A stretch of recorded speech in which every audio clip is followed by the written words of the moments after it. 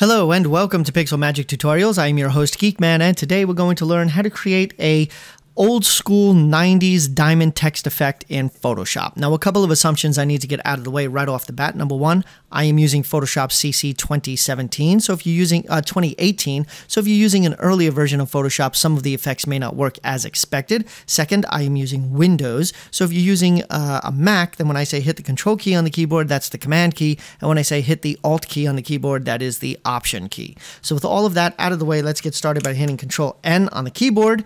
Okay, and then what we're going to do is we're going to name this 90s diamond text, because that's what we're making. And our width here is going to be 3,840 pixels, 2,160 pixels high, 150 pixels per inch. RGB color, 8-bit background, doesn't matter. We're going to be covering that with an image.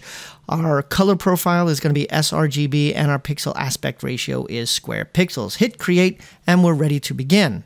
Now, the first thing that we want to do is we want to bring in the image that we're going to use as our background, a photo of money, because we got the bling going on. So I have a link in the description below where you can download the image that I'll be using, the photo that I'll be using as the background to our image, and also where you can download the font that I'll be using for our text. So let's bring in that image right now, that money image, bling, bling, bling. And let's make it nice and big. There we go. Hit enter, and it is now filling up our screen. Okay, you can see it here. It's labeled money. You can change the label if you so wish.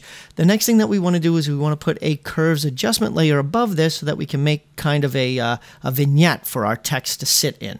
Okay, so we're going to go down here to our adjustment layers, and we're going to pick curves right there. Now, the first thing that we want to do is we want to see the properties. If you're not seeing the properties, go up here to Window and click on Properties, and you will see the properties show up. Okay, once you see properties, what you want to do is grab this bar right here, right at the corner, and pull it all the way down to about 1/3 of the way from the bottom, like this. It makes everything nice and dark. Okay, the next thing that you want to do is click right here next to curves, which is our mask. And then you want to go down here to feather, and you want to make this 175. That will feather any selections that you make on the mask by 175 pixels, making a nice soft blur.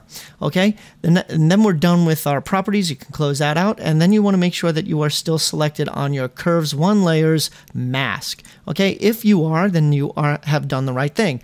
The next thing that you want to do is you want to make sure that your foreground and background colors are the default black and white, and you do that by hitting D on the keyboard, which will change foreground to white and background to black. Okay, the next thing that you want to do is you want to select your marquee tool. That's M on the keyboard, like so. And you want to make sure that it's the elliptical marquee. If you're not seeing the elliptical marquee, then you can just click on the marquee here in your toolbar and click on elliptical marquee like that. Once you have your elliptical marquee, you want to just make a nice big selection like so. And then you want to click in the middle of the selection and then move it until it snaps to the very center, both horizontally and vertically, of your image. Once it has, let go, and you now have it perfectly centered. The next thing that you want to do is you want to hit Control and Backspace to fill that with black on your mask. See how that got filled in? And that will give you a nice vignette for your text. So now we can deselect this by hitting Control D, and you can see we now have this nice looking vignette where we can put our text. Okay, now what we want to do is we want to grab both of these. Oh, before we do that, actually, this is a pretty harsh vignette. We don't want it to be that harsh. So what we're going to do is we're going to make the opacity of our curves layer at 40%. So let's just select that and make that a 4. And now it is 40%, and it's a much nicer, smoother, less intense vignette. Perfect. Now what we're going to do is we are going to grab both of these like so, holding down Shift so that we select both, and then we're going to group them by hitting Control G on the keyboard, and they are now a group. We're going to name this group as background. Okay, like so. There, we now have our background ready. Okay, we can now turn off our background, and the reason why that we're doing that is we're going to be doing some funky adjustments to the text that we put up here, and it's going to affect the entire image, and our background image of this money will start looking really funky unless we turn it off until we're ready for it. So we just made our background, but we're going to leave this white background here for a few minutes, and once we're done, we'll get rid of this background and we'll be completely finished. Okay, so the next thing that we're going to do is we're going to do a new layer here above our background layer, and that's where we're going to do our text. So let's hit T on the keyboard to bring up our text tool, and just to show you what I'm using here, I'm using Coda Heavy, and again, I have a link in the description below where you can download this font. It's free. I'm using Coda Heavy. We're using it at 200 points. I've got the kerning here, that's the spacing between letters, set to 50. I'm using white. It doesn't really matter what color you use. Let's just change this to black for make things easier to see on here. It doesn't matter because we're going to be covering it with something else anyway.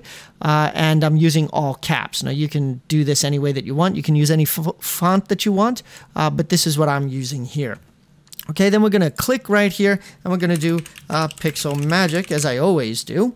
Once we're done with that, we're going to hit the check mark up here, and then we're going to go back to our Move tool, which is V on the keyboard. We're going to click, we're going to drag, and we're going to put this right in the center of our document. Where are you, center? There's the center there, and then we want the center...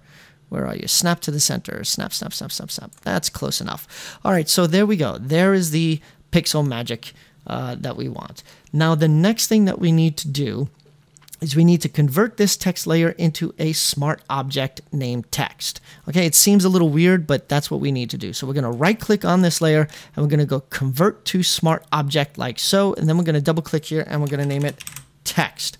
Okay, so now we have our text as a smart layer. Okay, the next thing that we're going to do is we're going to add some layer styles to this smart layer. Okay, the smart object layer.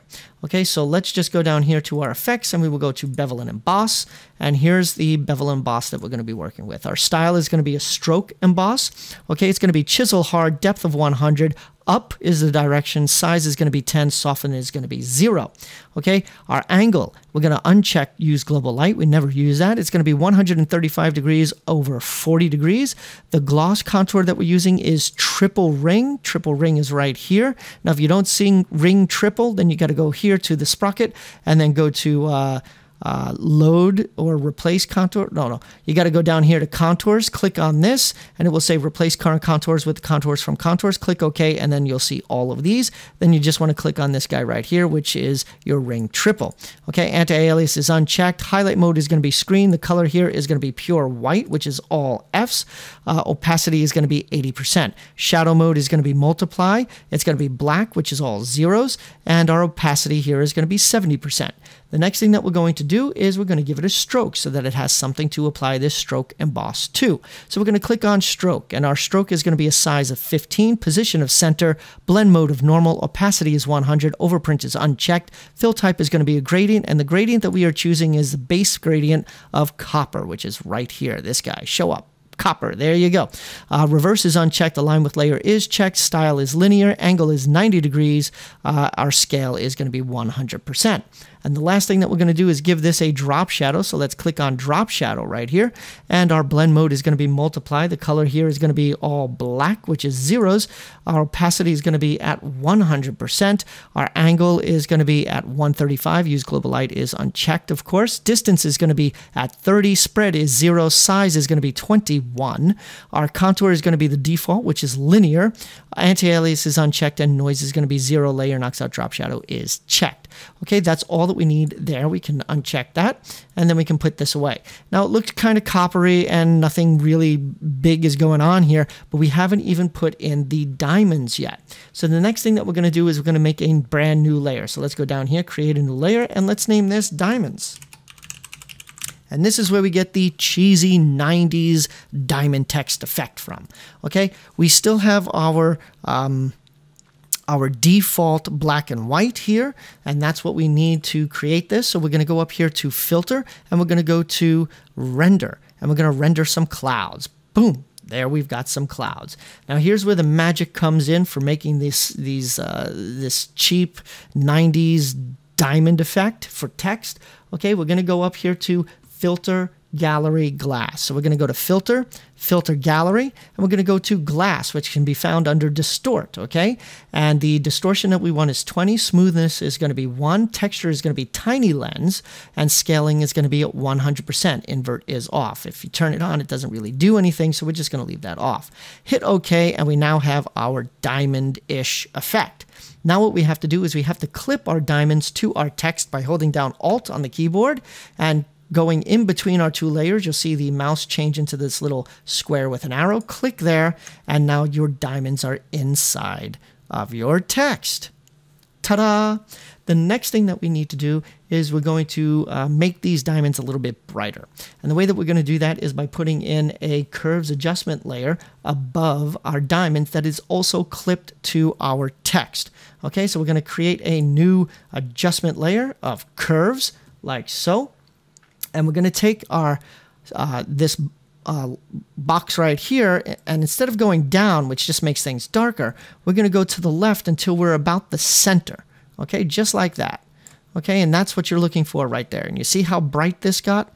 That's what we're looking for. That looks more like that cheap diamond effect. Now, if it's too strong, you can go back. You can go even stronger. But I think somewhere around the center is pretty good. Let's go right about here-ish. This looks pretty good for this particular image. For whatever you're using, you can use some other position, but you want it somewhere near the center. It usually looks best. So I'm going to go with right about there. Okay, so there we go. Now we need to clip this. So we want to hold down Alt and then we clip. And there it is. It's only affecting now inside our text. Okay, the next thing that we want to do is we want to make this copper line out here. We want to make that look more golden. So we're going to go down here and we're going to put in a new hue saturation layer. Okay, so let's put in a new hue saturation layer. Where are you, hue saturation? Why can't I find you? There you are. Okay, so now what we want to do is we want to just make our hue here. We want to make this 20. Okay, and our saturation, we're just going to boost that all the way up to 100. Okay, and you can see that this looks a lot more like gold on the outside of diamonds. Ooh, pretty. Okay, once we have all that, what we want to do is select all of these layers from text all the way up to this hue saturation. So we're going to hold down Shift and click, and that selects all of them. Okay, and then what we want to do is we're going to turn all of those into a smart object. So we right click, and we're going to go to Convert to Smart Object, click, and you can see it changes slightly, but it still looks close enough. And then what we're going to do is we're going to name this as Diamond Text, because that is what we have just made. Now that we have done this as a smart object, we can turn back on our background. Okay, and you can see everything lines up pretty nicely. We no longer need this white background, so we can throw that away. And we now have our final looking product. The last thing that we want to do is we want to give our diamonds a little bit of sparkle. Now, I have a link in the description below to a tutorial that I did on creating star brushes, and you can use any of those brushes to complete this effect for the text. Okay, I happen to have one loaded right now under my brush, so I can use that anywhere. What you want to do is create a new layer on top. So create a new layer. Let's name this as Bling, like so. And now I have my star brush, and I'm just going to add in, whoops, you want to make sure that white is your foreground, so hit X so that white is your foreground, and now you can just paint in some bling. Bing, like so, ding, just like this. And it's pretty quick, pretty easy to do this. Just make sure that you put stuff in a nice spot where you like it, and you are pretty much golden, haha, see what I did there, for creating this effect in Photoshop. And there you have it. Beautiful 90s diamond text effect. I hope that you enjoyed this tutorial. If you did, please leave me a comment, give me a thumbs up, and subscribe. I do new tutorials every Tuesday. And once again, this is Geekman signing off for Pixel Magic Tutorials.